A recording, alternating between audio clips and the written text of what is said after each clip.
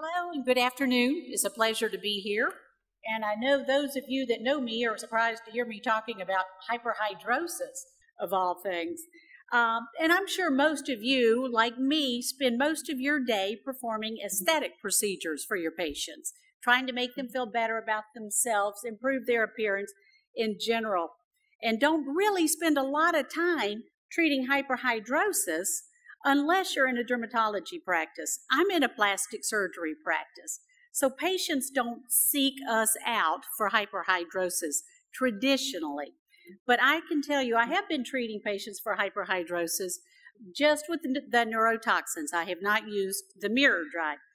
But the patients that have come to me for other aesthetic reasons, and we end up talking about hyperhidrosis, they found out that I can help them with the use of a neurotoxin. These people are thrilled, even more so than the aesthetic patients that I provide treatments for. And they're typically very happy as well. But there is very few things more devastating that I have heard from patients of conditions that they have than the hyperhidrosis and the way it affects their lives and inhibits their contact with people, and interaction with people can just be devastating. So it is very rewarding, when you can help these people. Now, hyperhidrosis, at least 2.8% of the population in America are affected by focal hyperhidrosis, and we'll talk about the difference in focal and generalized in just a minute. It affects men and women equally, and most commonly occurs to people between the ages of 25 to 64. Some of these people actually have had the condition since childhood, and up to 50% there is a familial tendency here. So that implies a genetic component. So the impact that this has on daily life for these people, just picture a sweaty palm and you're trying to shake the hand of somebody you first met. How embarrassing and devastating that can be. And writing. These people come in and talk to me about they're in school and they're trying to take notes. They can't even hold the pencil or the paper is soaked. They have to turn it in a paper and it's soaked. So it really can impact. Think about just waving to somebody, being afraid to do that, being inhibited from just normal activities that we do not give a single thought to. Wearing flip-flops and shoes. How embarrassing it is if somebody calls you out that, what is that? So hyperhidrosis is much more than just the occasional sweaty palm when you get nervous, or that intense sweat that you may do with extreme exercise when the temperatures soar like they can down here and everyone is sweating.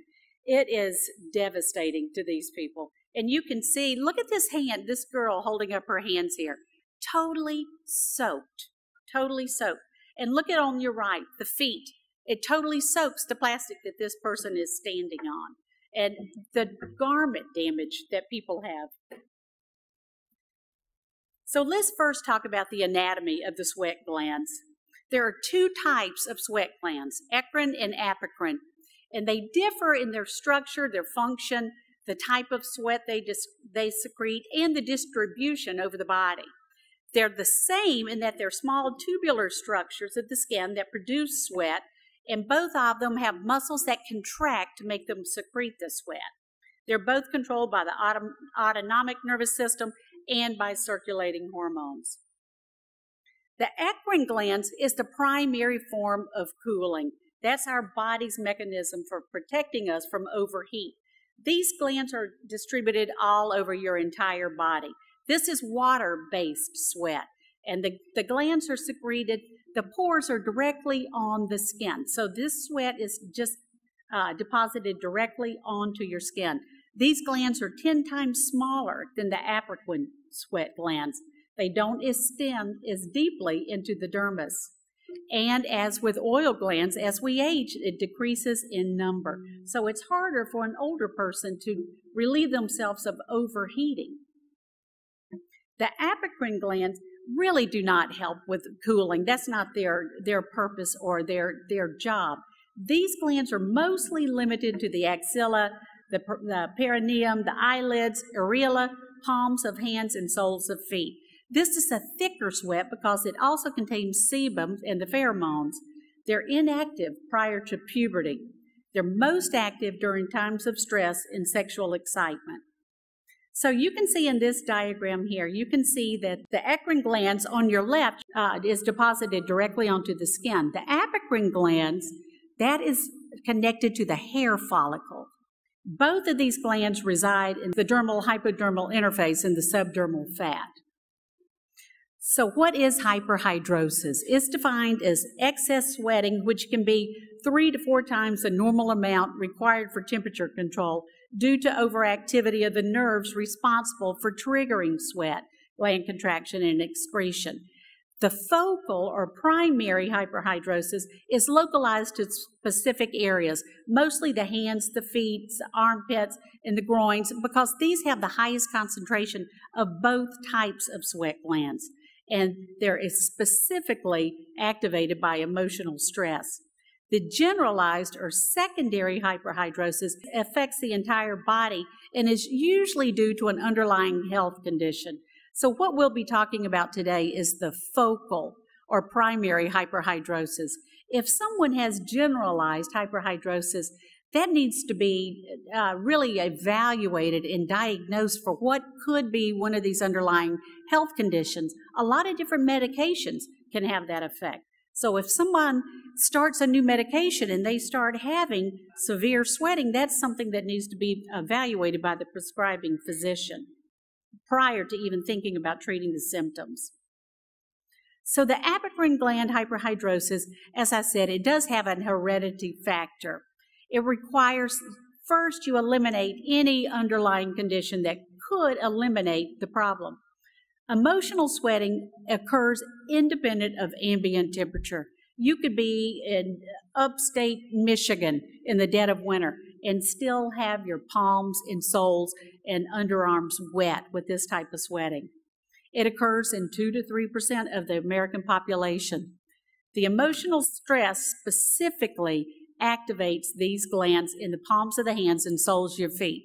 That's the only time those two areas sweat, is with emotional stress. So the consequences of hyperhidrosis are both physical and social and emotional. People that have the dampness all the time, they're going to be more prone to skin infections such as fungal infections, ringworm, warts, eczema, skin rashes. Any type of inflammation they have can be worsened.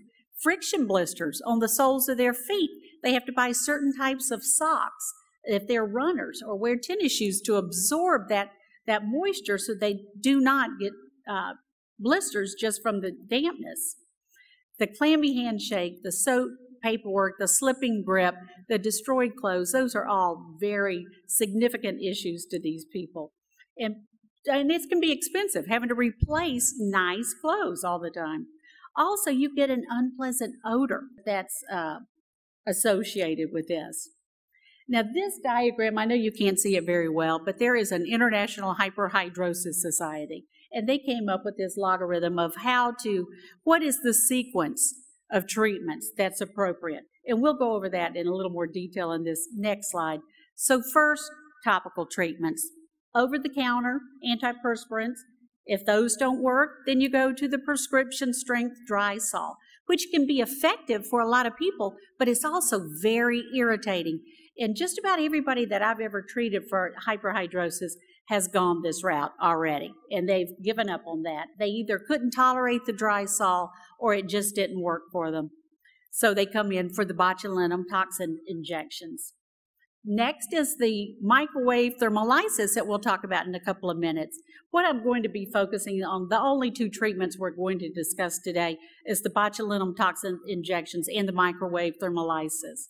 Next, you can do local sweat gland ablation, and we'll talk about that. With surgery, you can only remove the glands in the axilla. You cannot remove the glands in the hands and the palms. And systemic medications, and then surgery would be absolutely the last resort. So the palmoplantar treatment protocols, botulinum toxin into the dermis, their microwave electromagnetic therapy is not appropriate for hands or feet at this time. The hyperhydrosis device, the person either places their hands in water or stands in tubs of water that passes ionized tap water through the skin using direct electricity. And then again, it would be a surgical intervention, would be the last resort. Now, the electromagnetic therapy is only FDA approved for axillary hyperhidrosis. It got its FDA approval in 2011. And the way it works, it delivers precisely controlled electromagnetic energy to the axilla to eliminate or ruin or destroy the sweat glands. The device is called Mirror Dry. What's amazing about it is that it does not harm the surrounding tissues or burn the skin because of the cooling device on the handpiece. And I know you saw that this morning, so you saw exactly how it works. It has lasting results. The sweat glands are destroyed and they're not regenerated. The patients tracked for 24 months had very stable results. 82% reduction of the sweat with these people. It's immediate results. Right after the treatment, they typically can tell a difference and very minimal downtime. It's an office procedure. It takes anywhere from 50 to 75 minutes typically. It can be painful or is painful without the lidocaine injections directly to the area. Typically 2 treatments separated by 3 months apart, the patient can get very good results. Post-treatment expectations, and these are things that typically you would tell a patient to expect. They're very short limited. They last just a few weeks. Mild soreness in the area, some swelling, some numbness in the area. But as I said, these are not permanent conditions or side effects. The secondary effect, which is a positive, reduced hair and odor. So the axillary palmoplantar surgical interventions, the axillary is the only area where you can totally remove the sweat glands, as I said. That can be done with suction, it can be done with laser or retrodermal curettage. The palmar and the plantar hyperhidrosis, those are serious major surgeries that involves isolating the nerve responsible for causing that area to sweat and then clamping it, cutting it, severing it, somehow interrupting that communication. So the botulinum toxin A injection treatments, all 3 of the commercially available FDA-approved botulinum toxins have been used successfully with clinicians. I've used all 3 of them in our practice. Botulinum toxin or Botox is the only one that's FDA-approved for axillary hyperhidrosis. Abo and Inco have both been used successfully, but they're not FDA-approved for that. So therefore, onabotulinum or the Botox, the patient can get reimbursement from their insurance company if certain parameters have been met. And I'll talk about that in just a second. With the Inco and the onabotulinum toxin, typically you want to hyper-dilute that so you get more migration. With the Abo, I reconstitute that like I do anytime that I'm using the Dysport. You're going to divide each side into equal doses. For the ONA and ECO, it's 100 units total or 50 units per side is typically your initial dose. The ABO, 300 units total or 150 units per side. And the anhydrosis typically results in 4 to 7 months of dryness. Now, the insurance reimbursement for the onabotulinum, and you must order, the Botox comes as a therapeutic and as a cosmetic. If you're going to try, or the patient's going to try to get reimbursement, you have to have the therapeutic NDC number, not the cosmetic NDC number. So you would have to order that specifically through the therapeutic division of Allergan and tell them that it is for the purpose of injecting hyperhidrosis. You can get detailed instructions on the website if you have never done any hyperhidrosis treatments with a neurotoxin. You go to the Allergan's website, you go to the section that's for healthcare providers, and then just pull up severe underarm sweating, and it'll walk you totally through how to do the procedure, including even the starch iodine test that we'll talk about in a minute. You can call a hotline at Allergan, and there's a reimbursement hotline where they can walk you through the pre-authorization process, give you the codes that are necessary for reimbursement, etc. So the treatment process, the minor starch iodine test, is how you can precisely pinpoint exactly what area is this person so hyperhidrotic. Is it all over the axilla? Is there a particular area? This can be done at the initial treatment, or it can be done at follow-up to identify resistant areas. Typically, with the axilla, I don't do the starch iodine test. I'm going to hit the entire hair-bearing area with the neurotoxin. But it is helpful if when they come back at 2 to 3 weeks, if they have any little resistant area, then it's helpful because I can tell exactly where it is and then pinpoint that area. And typically, I've never had to do more than 20, 25 units of Inco or onabotulinum toxin at a retreatment to get complete anhydrosis. The marking of the injection area, that's helpful. If you mark each injection site, that way it helps you keep up with where you've been, and it makes it faster. You don't have to stop and look and have I done this area, this area. Just march along the pattern that you've made, and it makes it a very quick and easy procedure. Pain control measures with the axilla is really not that bad. Most of my patients tolerate it just fine, sometimes with topical, most of the time with just a little ice right before the treatment. Palms and soles, that's a different story. Those are very sensitive areas, and we'll talk in a second about the best way to help with those areas as far as comfort. Disinfect the area. I always clean it with soap and water first, and then alcohol is the disinfectant. These are dermal injections. You do not want to get into a muscle in any of these areas. So don't go with your needle deeper than 2 millimeters deep and at a 45-degree angle with the bevel up.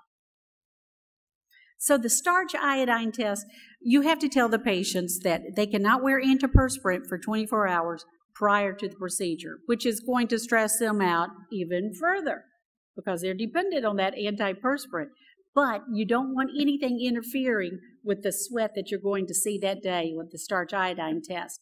No sweat-producing exercise for 30 minutes. I put them in the room, cover them up, have them warm, and come back in 30 minutes after they're relaxed, then do the starch iodine test, and I can see what really is excess sweating.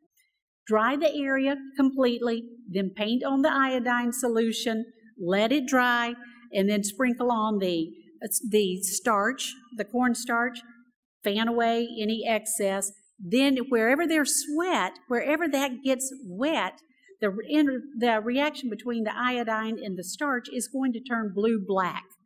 The rest of it, if there's no sweat activity, it just stays white, or the cornstarch will cover up the darkness of the iodine. Circle the hyperhidrotic area, then with the marker, wash off the iodine and the starch, and then do your markings. The injections typically are 1.5 to 2 centimeters apart and staggered. That way you make sure you're getting full coverage of the affected area. So here is pictures of the minor starch iodine test results. You can see on the left this girl's hands totally saturated. I mean, you're basically going to treat every area of her hand. Now below is a picture a few weeks after the injections. You can see that how successful it was. And this is what it looks like over on your right when you do see that starch turning dark, that is a positive result. So these are the typical pre-injection markings for the feet, for the palms, and for the axilla. And typically it's 50 to 80 injection sites. It depends on the size of the foot, the size of the area that you're treating. Just remember to separate them by 1.5 to 2 centimeters.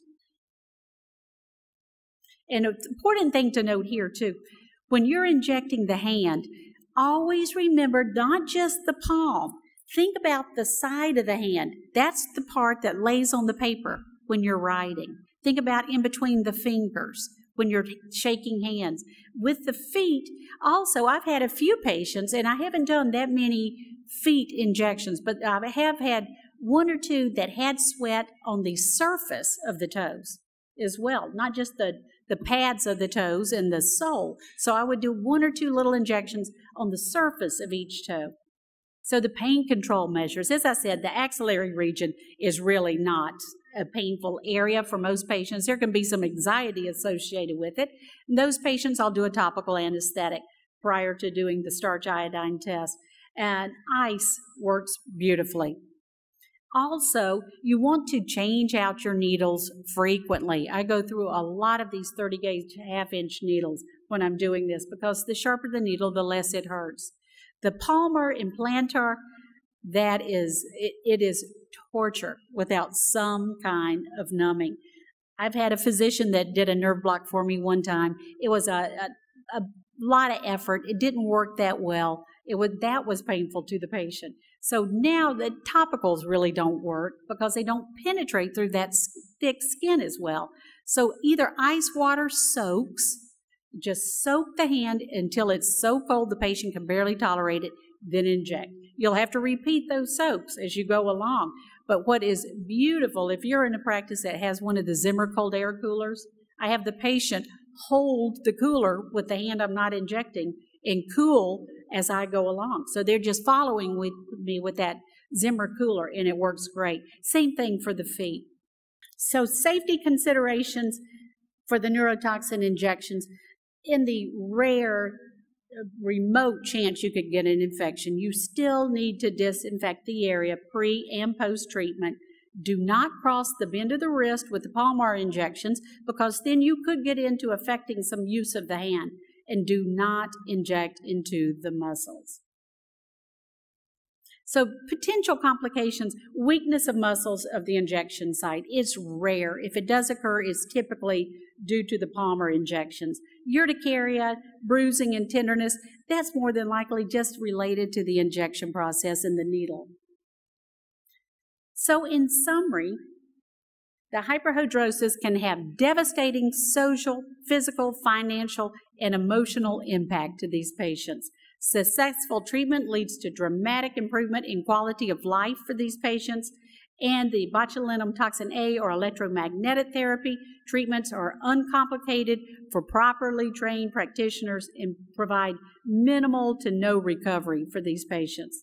Treatment should be appropriate to the area being treated and best meet the needs of your patients. So at consult, find out what is important to them. Is the cost a factor? The longevity of the results? Help them decide if you have access to electromagnetic therapy and the neurotoxins. That would be a discussion to have.